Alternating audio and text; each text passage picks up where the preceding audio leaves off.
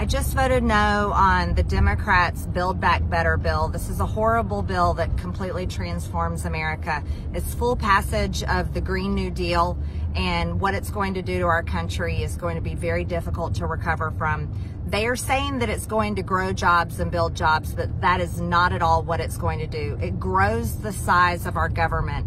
And as Americans, we know that once the government creates a program, it never ever ends. And here's the real problem with the so-called Build Back Better bill. It's communism. America was never meant to be a communist country, and Republicans are going to have to pledge all of our voters and pledge the American people that we will undo what has been done and the damage to this country by the Democrats.